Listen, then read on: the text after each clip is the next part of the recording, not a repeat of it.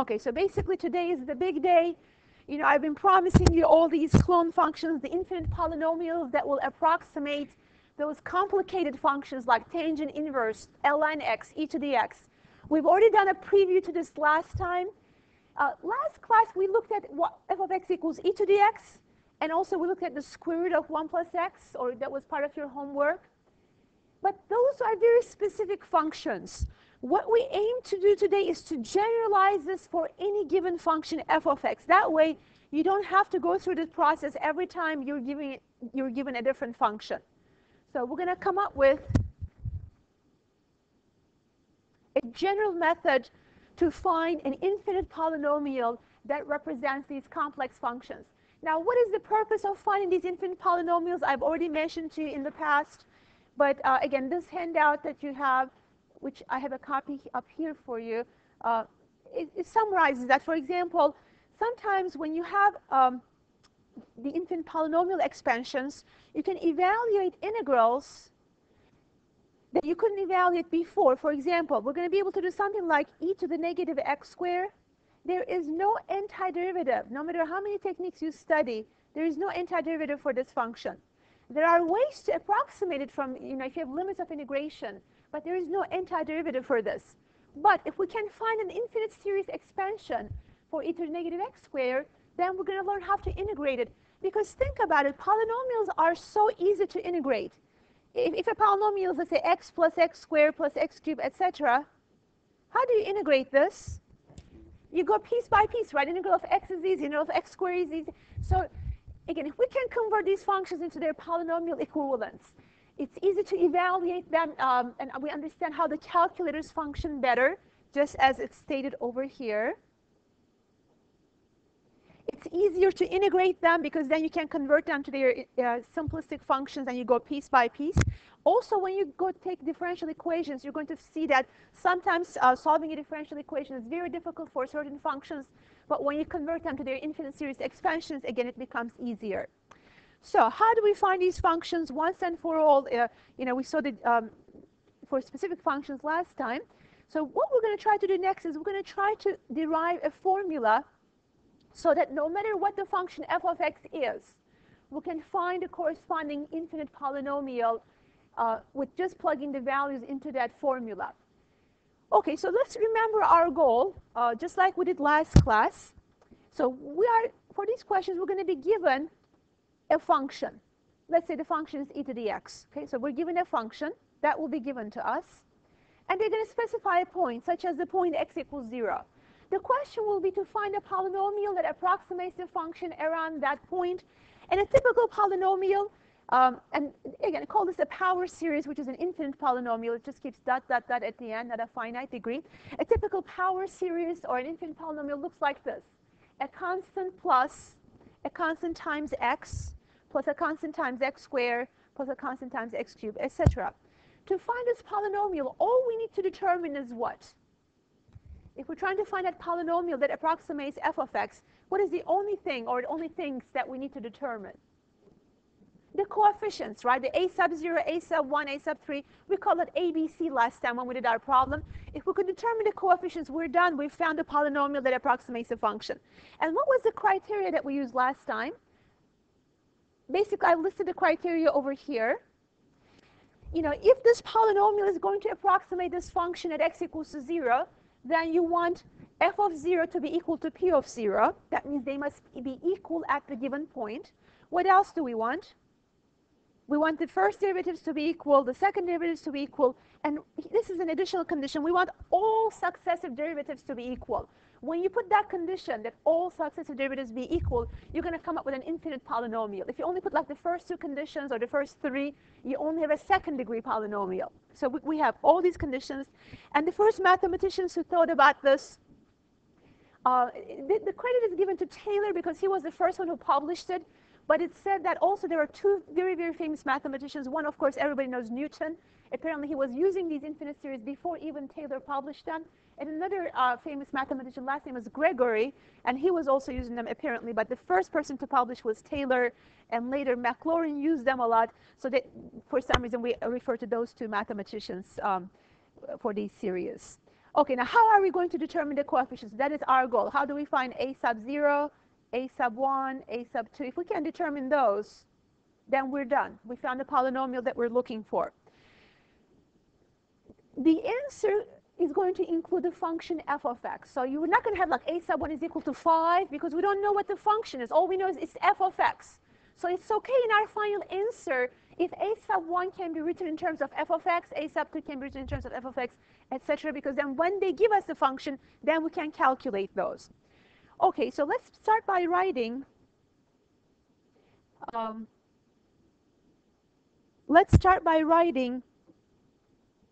what the polynomial looks like once again. So I'm going to go back and create a new page. Okay, so our polynomial, and this is on the bottom of your page, is going to look like this. A sub 0 plus a sub 1 times x plus a sub 2 times x squared, etc. Okay, so our job is to determine these coefficients. So let's use the first condition. Okay, the first condition says the polynomial at the point 0, the p of 0, must be equal to f of 0. Okay, what is p of 0? Plug in 0 for every x, and what do you get? You get the very first constant, right? The a sub 0, right? Because every other x will disappear. So p of 0 is a sub 0, and this must equal to f of 0. And remember, it's okay to write these a sub i's in terms of the function values. So there is our first unknown solved. We solve for a sub 0 in terms of the function. It's always going to be the function evaluated at 0. For example, if your function is e to the x, the first coefficient will be e to the 0th power. Okay, so whatever the function is evaluated at 0. Okay, let's try to find the second coefficient. We're going to use the second equality. Again, this is also in your notes. So we need to use this one. P prime of 0 is equal to f prime of 0.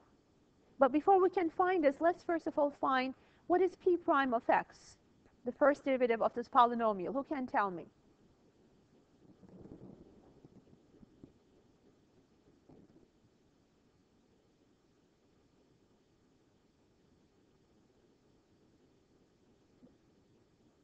What is the first derivative going to be? What is the derivative of a sub 0? Remember, the a sub i's are just constants, right? So the derivative of a sub 0 is 0. Okay, plus what is the derivative of a1 times x? a1. What's the next derivative? 2a2x plus 3a3x squared, etc. 4a4x cubed, etc. So what do you get if you plug in 0 for x? What would you get? All the x terms are going to disappear, right? Because you would plug in 0 for x, 0 for x, 0 for x. What are we left with? Just a sub 1. Okay. And since from this equality, since a sub 1 must be equal to what? So p prime of 0 equals to a sub 1. And from above, it must be equal to f prime of 0. There we have our second function, second coefficient solved. a1 equals f prime of 0.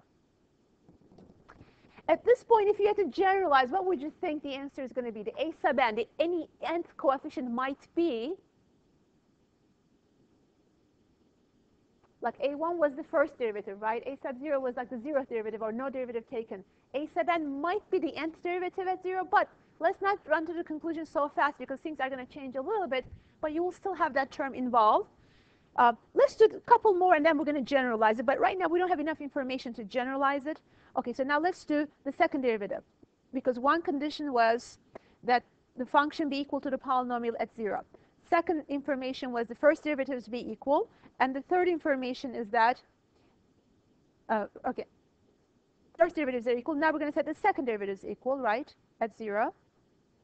Okay, who can tell me, first of all, what is the second derivative of this polynomial, p double prime of x?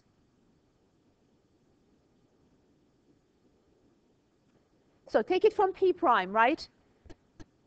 2a sub 2 plus And instead of writing 6, you see, I'm going to write it like this, 3 times 2, because I want to keep the pattern. This is going to help me when I generalize it. 3 times 2, which is, of course, 6 a sub 3 times x. What will the next one be? 4 times 3 a sub 4 x squared. What happens if you plug in a 0 for x? All the x terms disappear. We have 2a sub 2. What should I set that equal to in terms of the function? Up there with the black check mark, right? P double prime at 0 should be equal to what? F double prime of 0, based on this. So set this equal to F double prime of 0. From here, what can you tell me about A sub 2? F double prime of 0 divided by 2. Okay? So that is the A sub 2, another coefficient solved in terms of the function F. Okay, if we can just do A sub 3 maybe. And then from there, let's jump to A sub n, because once we have A sub n, we're going to be able to write a general formula for this infinite polynomial that approximates the function. Okay, so let's do one more step. The next condition that needs to be satisfied is the third derivative at 0 for the function and the polynomial must be equal. First of all, what is the third derivative of x for the polynomial? Take it from the second derivative line. Take it from this line. Excuse me, I'm going to bring that back. Okay, so what is the third derivative of this polynomial taken from this line?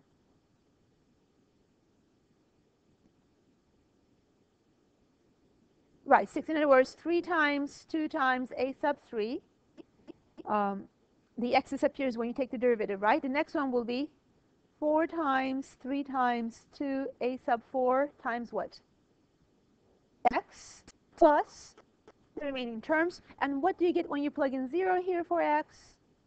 All the x terms are going to disappear once again, and we will have 6. In other words, 3 times 2 times 1, that's how I'm going to write that, a sub 3. I could also write it like this, couldn't I? 3 factorial, because 3 times 2 times 1 is 3 factorial, right? And notice the next one, what is the next one going to have? If you differentiate it one more time, 4 times 3 times 2 times 1, that will be 4 factorial. You see, that's why I was trying to keep the pattern there so you could see that emerging, the factorial. So if this is equal to 3 factorial, and remember from the top that the third derivative at 0 must equal to the function's third derivative at 0. Let me not forget my a sub 3. So now can you tell me what a sub 3 is?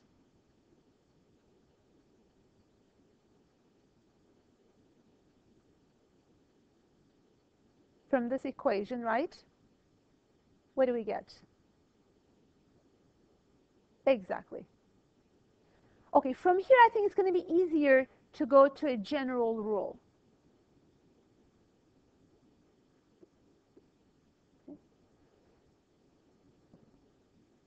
Let's first write a sub 4 without even going through the details. Any guesses as to a sub 4 is going to be?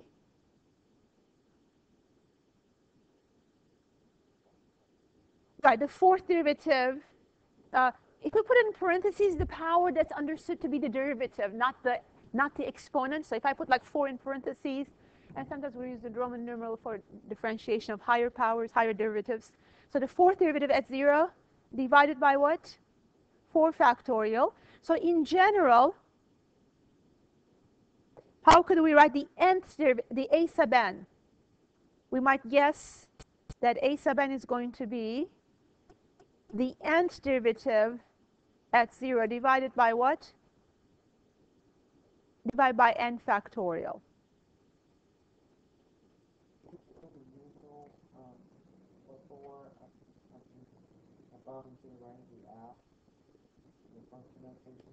Yes, that's the fourth derivative. You didn't have to use that. You could just use the regular 4. As long as you put it in parentheses, it's understood to be the derivative.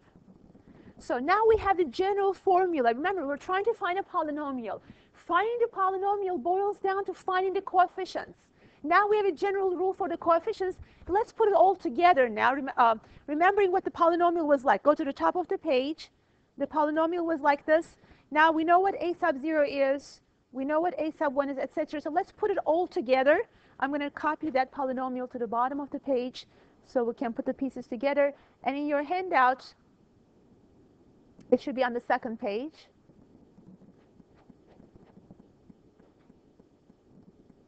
Okay, so oops.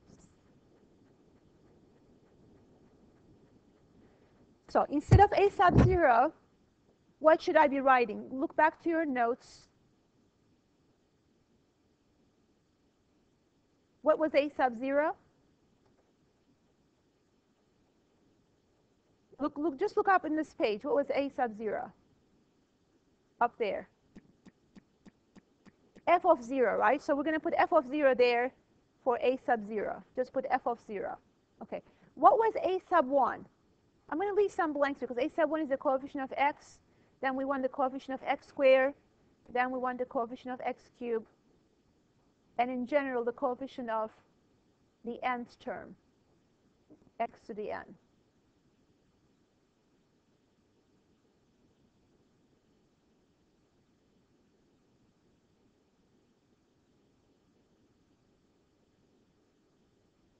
Okay. So what was the coefficient of x? In other words, what was a sub 1 based on what we just found? What was a sub 1? F prime of 0. Okay, I'm not going to be scrolling back and forth, so I expect you to tell me these values, please. So a sub 1 is f prime of 0. Okay, what is a sub 2? F double prime at 0 divided by 2, which I could really write as 2 factorial. It's the same thing, right? I'm just trying to get the same pattern going there. Okay, for x cubed, triple prime at 0 divided by 3 factorial. For x sub n, the nth derivative at 0 divided by n factorial, right? So what we have here is this is our polynomial p of x. And if you look at that boxed in expression in your handout, that's exactly what they have there for the polynomial that approximates f of x. I'll actually turn the page so you can see it here as well. It's going to be on my next page. Let's see. Here it goes. So the function that the polynomial that approximates the function is given by this gigantic looking polynomial. But look at the very end of it there. It simplifies. Everything simplifies if you write in compact summation notation. In summation notation, this is what the polynomial is. Okay? Your a sub n is the nth derivative at 0 divided by n factorial. Then you have x to the n because as n goes from 0 to infinity, you'll have the different powers of x. That's your polynomial, basically. And that long expression written as a summation on the right-hand side gives you the short compact notation. By the way, what would this summation give you if n was 0? Because look at the bottom of the part series starts at n equals 0. If n is 0, what is 0 factorial? Have we mentioned that in this class? It's 1. What is the 0th derivative? That will be the function itself, f. So basically, the first coefficient here will be f of 0, and x to the 0 is 1. So all you would get is the first term here, which is f of 0. What if you plug in a 1 in there? What would you get? If you plug in n equals 1, you get the first derivative at 0 divided by 1 factorial times x to the first power. That is your second term over here, right? So as you increment n, starting with 0, you will get this one. When n is 1, you'll get this one, etc. You'll get each term of this infinite series. By the way, what we just did is called a power series expansion for f of x centered at the point 0, because we always plugged in 0 in our derivatives. But what if you were using not 0, but any arbitrary point c? Then your equation actually would become this one.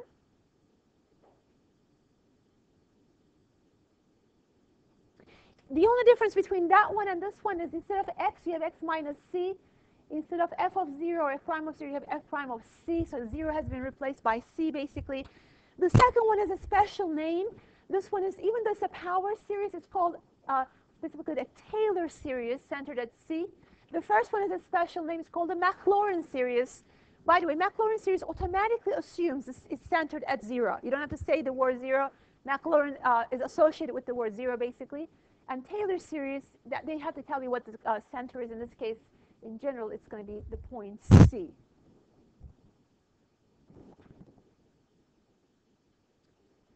Okay, so now that we have the general formula, we're ready to attack any function, any of these black box function that I was talking about earlier in this semester or earlier in this chapter. Let's start with the easy one once again. We did see last class the first three terms of e to the x. Could somebody remind me, what was those three terms? We did a second degree polynomial for e to the x. Right now we're going to do the general polynomial, or what is called the Maclaurin series for e to the x. But when we did just the first few terms, the second degree, what did we get? Was it something like this, x squared over 2?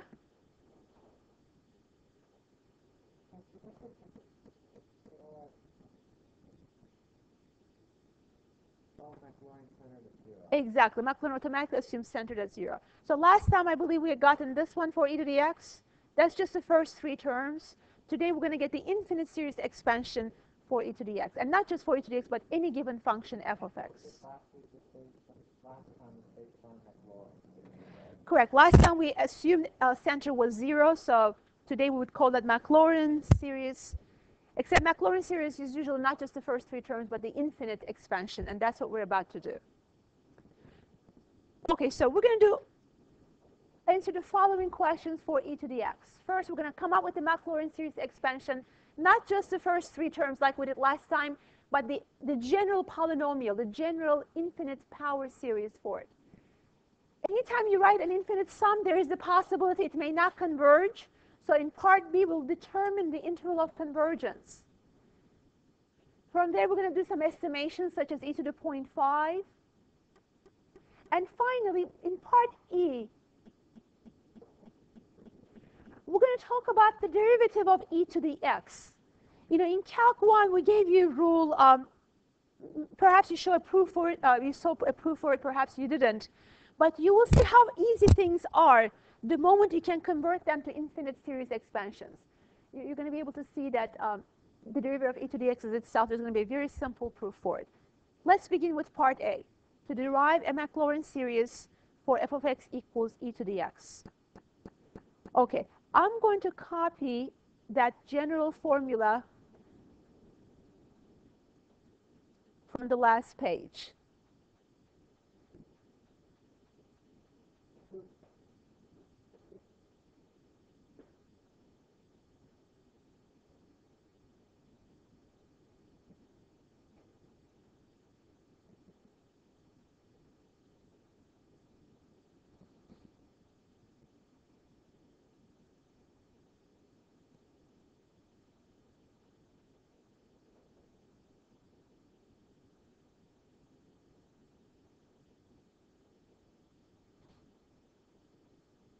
Okay, so this is the general formula that we'll be using anytime we're trying to get a Maclaurin series, right?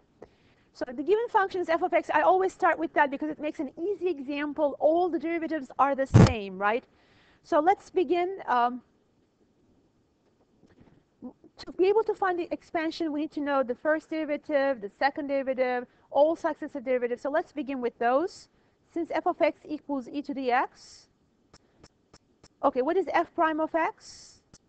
E to the x, evaluated at 0. E to the 0 is 1, right? By the way, what is f of 0? That is also 1. And as we know, all the successive derivatives are going to be e to the x. And they will all, evaluated at 0, will give us the value of 1. So this is going to be a relatively easy one to evaluate. But we'll get to other ones soon. So now that we know this pattern, let's write down the p of x function. So the e to the x can be approximated by this polynomial. What should I be putting for f of 0? What do we determine for f of 0? That's f of x evaluated at 0. That is 1, right? So instead of f of 0, I can write 1 plus. Okay, what can I write for f prime of 0? It's also 1, right? 1 over 1 factorial times x. That's just 1 times x here.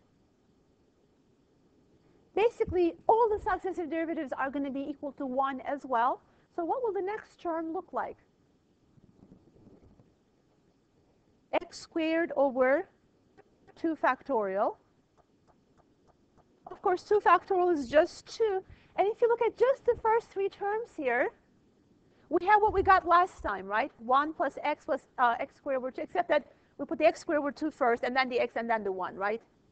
So we already have those 3 terms. But the beauty of this method is you can use it with any function. It doesn't have to be e to the x. You have the general formula up there for any function f of x. Okay, what will the next term be?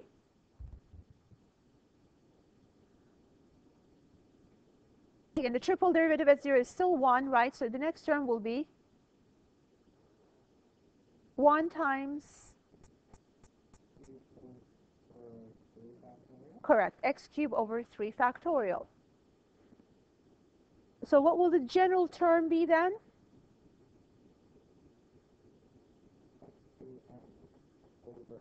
Over n factorial. So could we then write this as a summation, as a compact summation notation? So the above infinite power series as a summation can be written as n goes from 0 to infinity of what?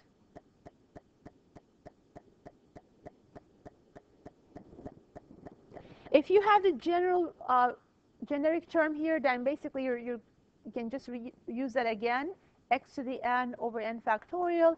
And sometimes I always suggest once you write something like that, check the first few terms, making sure you are really getting what you are trying to get. Like if n is 0, you will have what? X to the 0 over 0 factorial. Is that 1? If you plug in n equals 0 in here, what do you get? Which is the first term above, right? What if you plug in the next one? N equals 1, you'll get x to the 1 over 1 factorial, you get the second term, etc. So already we have quite an accomplishment here, because think about it, the number e, if you're trying to get a good approximation for it, all you would have to do is on the top series, what would you need to plug in for x if you're trying to determine what e is? We all know e is like 2.718, etc. But say you want to get a lot of decimals for it. You want to get a good approximation for it. So in the above series, plug in x equals to, if I'm trying to approximate the value of e, that's e to the 1, right? So x is equal to 1. So what will that give you for e? So plug in x equals 1, basically. 1 plus 1 plus 1 over 2 plus 1 over 6, right?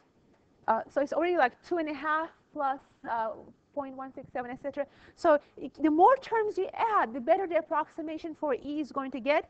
But at the moment, we haven't yet shown that this power series is defined for any x. So let's do that next. That was part B of the question, was saying, now that you have a power series for e to the x, can you determine what is the interval of convergence? Because just because we wrote the sum, it doesn't mean it's actually going to converge. So let's do that checking in part B. Part B was asking, if you look at the wording of the problem, it said, determine the interval of convergence for the power series. Okay, that's a direct application of what we learned last class. For interval of convergence, we always use the ratio test, right? So for interval of convergence, use ratio test. Yes. Sure. So part B says, determine the interval of convergence. And that's what we're about to do next.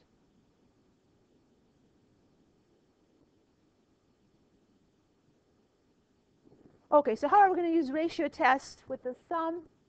What should I be doing?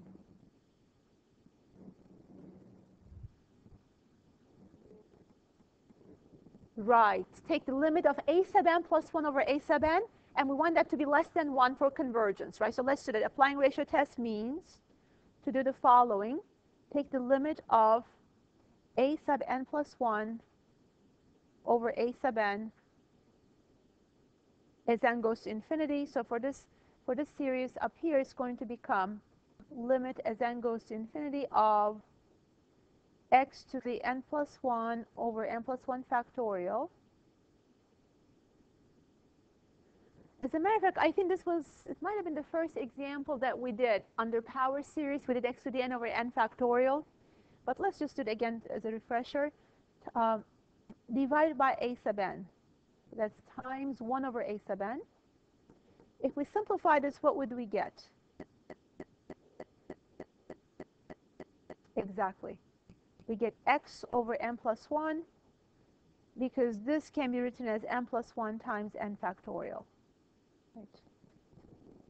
Now, what is the limit of this as n goes to infinity? Just assume x is fixed. It's any real number. Think of it as 5, 10, 25, even a million. Whatever it is a fixed number. But the bottom keeps getting larger and larger and larger. So where does the ratio go? 0. Normally, we would set this less than 1, right? And we would say, okay, solve for x, but there is no x here. That means this converges for every x. So this series converges for every x. What that means is the interval of convergence is all real numbers, negative infinity to infinity. So that means a moment ago, when I was doing e to the first power, so I was not out of line in doing that. In other words, you can't plug in any x value. Even though the series was expanded around the point x equals 0, you can use any x value, but the catch is the further away you go from 0, the more terms you're going to need to add to get a good approximation. And I would like to show you a picture of that to see what we mean by that. Let's see. Earlier I did a test with a scientific notebook. Let's see if I can find my file. Scientific notebook.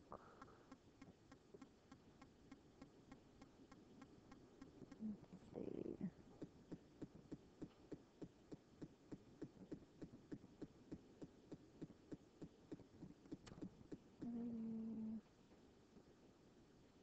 Okay, graph of sine and power series right there. Okay, I graphed a few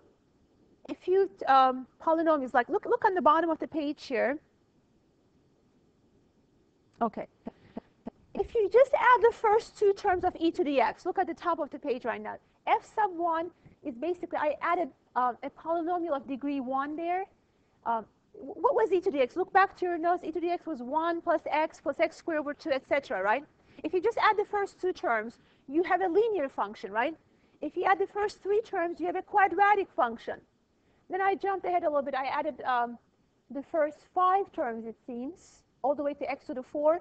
So basically, I'm adding more and more terms for each of these functions. And look at what they look like. Look at what the graphs look like. Oops, that's not the one further up. Okay.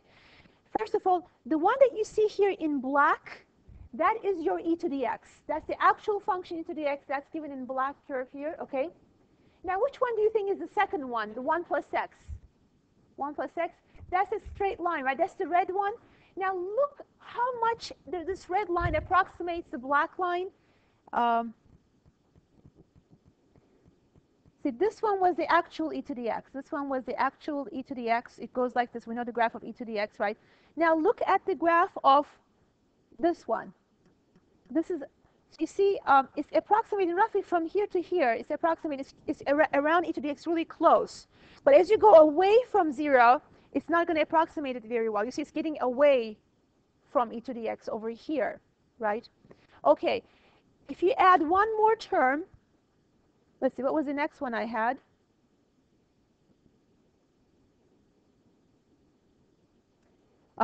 We had 1 plus x squared over 2. Any guesses which one that might be? The light green or the dark green?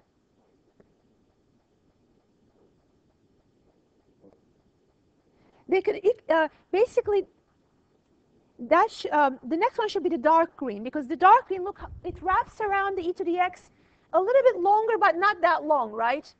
But the light green one, look at the light green one, it wraps around e to the x much longer, like all the way from -2 to roughly +2, right?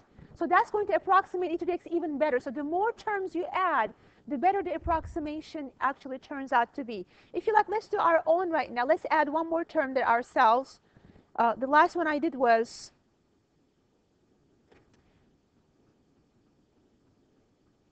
the first 6 terms. Okay, let's say that I add 2 more terms there. So what would be the next one? Tell me the next term for the e to the x. X to the 7 divided by what? 7 factorial. And what would the next term be? X to the 8 divided by, that's easy fix, divide by 8 factorial, right? Okay. Okay, now I'm going to copy that function, edit copy, and go to my graph. If you click on the graph, near the bottom there's usually a box. If you click on the box, it lets you edit the graph. I'm going to go to items plotted. You click on here. This is the first item, second item. Looks like I have defined them earlier. Okay, I want to add an item, and I'm just going to paste it, see if it accepts it. Okay, good. And what color do you want this new one to be graphed? How about purple or something different? Okay, do you want purple or okay? Let's go with purple. I'll just say okay. Okay, you see that one wraps around e to the x so well. You hardly see a difference. Only look near the very, very end here. Just look near the very end. Let me use different colors. Like right here, they're separating. You see they're starting to separate there. But up to that point, you cannot even see the black term anymore because it's completely overwrites it. So when you add so many terms, now you're approximating e to the x in a much wider range. On the right-hand side, you don't even see a difference because up to 3, it seems like a perfect replica of the function, as you can see. Okay, let's go back and finish the other parts of our question. Part C was asking us, estimate e to the 0.5 using the first 4 terms. Estimate e to the 0.5 using the first 4 terms. So we want e to the 0.5 using the first 4 terms.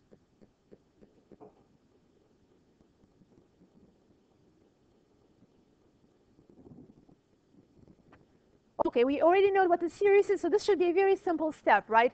Because we know that e to the x is 1 plus x squared over 2 factorial, etc. Now let's plug in 0.5 everywhere we see an x.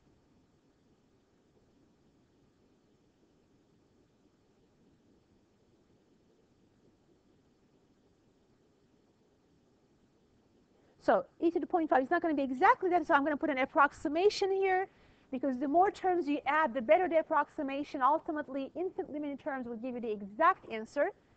But this is a pretty fast converging series, and you're going to see that the answer will be very close to the actual result, especially since we chose a value very close to 0. Because remember, the further away you go from 0, the more and more terms you need to add to get a good approximation. So let's add these numbers, and remember, this is just a polynomial, which is 4 operations. We could do this even without a calculator. We know how to do our arithmetic, right?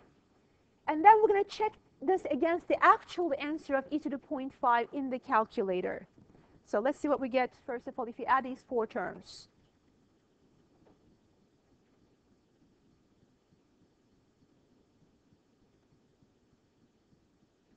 Okay, let me know what you're getting, please.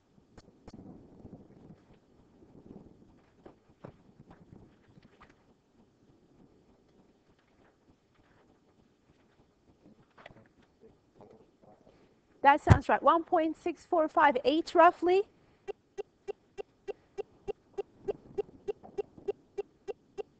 So 6458. Okay. And what is the calculator answer? Which again, we recognize it's like a black box. We have no idea what's happening when we plug that in. But at least now we have one way to see the answer with 4 operations. But the calculator answer is e to the 0.5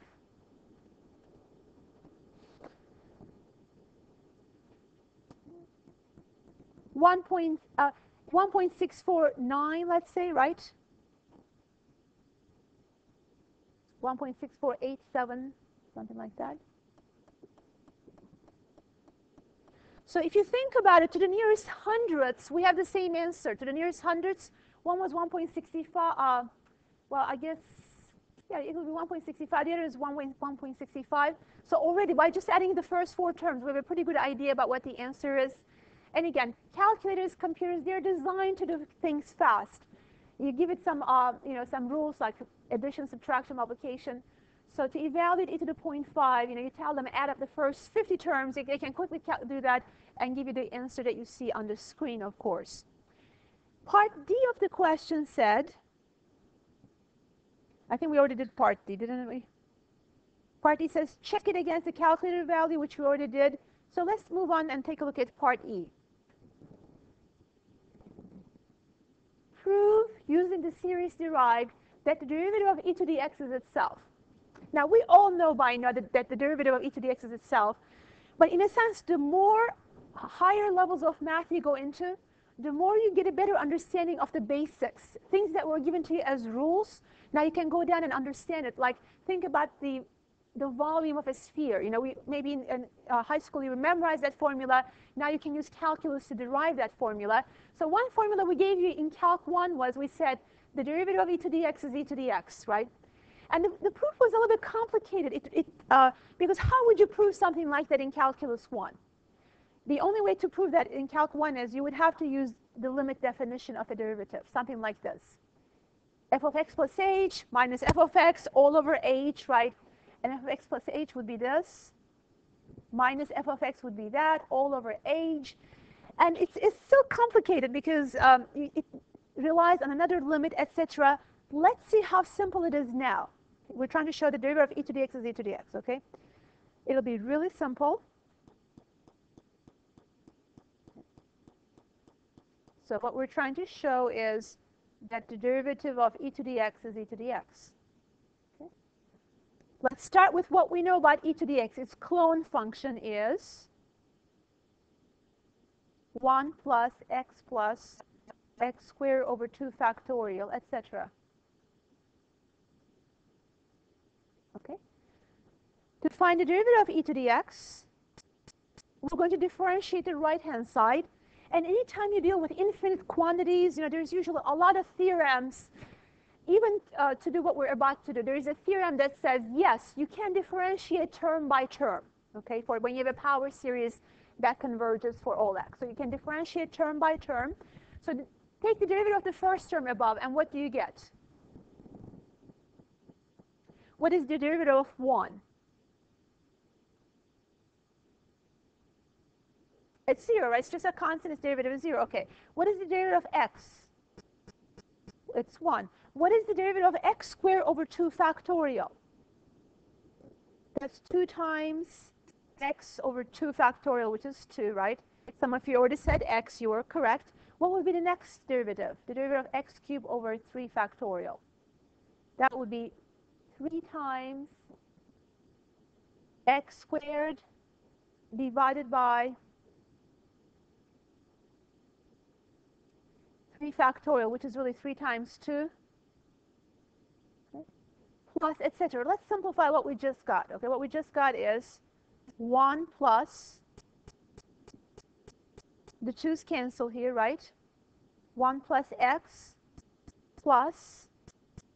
squared over 2. We could do a few more terms. But do you see what's happening here? We took the derivative of e to the x, and we came up with an infinite series. Do you recognize this infinite series as a special series? It's the same thing that we started with, right? Because 2 can be written as 2 factorial, right? And you could do a few more terms to see this better, but we came up with the same thing back. So it's a very simple proof that indeed the derivative of e to the x is e to the x. And there is another way to do this proof, and that relies on the summation. Because we know that e to the x is summation of x to the n over n factorial, as n goes from 0 to infinity. So then the derivative of e to the x would be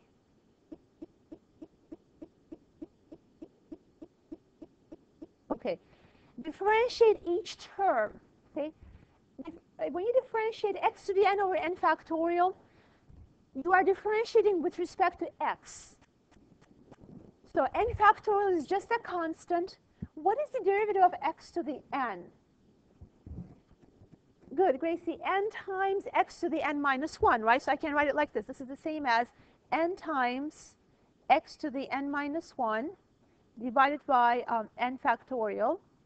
Now here's the catch. When you differentiate an infinite series, you bump up the lower index. Okay, so if the lower index started at 0, now you're going to start at 1. The reason for that is because you are losing the first term, because the first term was just a constant. Now the constant disappears, so you don't have to factor in for that. You have to decide, start with the next term. That's why you're bumping up the bottom index by 1. This applies anytime you're differentiating a power series. Simplify. What is n over n factorial?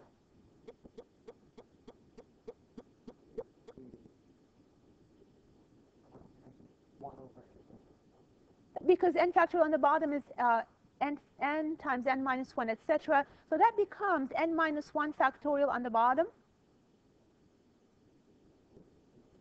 And technically, this is the same as e to the x, because if you replace n minus 1 with like t or k, or n even, you can rewrite this as, it's possible to rewrite this like this, x to the n over n factorial, except start with, at what value? Start at 0, because you see, if you plug in 1 into the previous one, you would have x to the 0 over 0 factorial, right? But now that I kind of shifted everything a little bit, plug in 0 as your first index, x to the 0 over 0 factorial. You get the first term as you got up there. If you plug in n equals 1, you get x over 1 factorial. You'll get all the other terms, and this is the same as e to the x. Clearly this previous approach was easier because you didn't have to deal with any of that. But I wanted you to show you this approach also, because when you take differential equations, sometimes it's important to differentiate a summation in the summation format, in the compact notation. It's not that difficult. You just have to deal with your indices a little bit and treat n as a constant, just differentiate the x to the n portion. Okay, now I'm going to give you a brand new one. As you can see, these questions are taking a long time. I'll give you a little bit of time to work on it, and then we'll discuss the answer. And our function this time is sine x. So we're going to do pretty much the same analysis, but this time for the function sine x.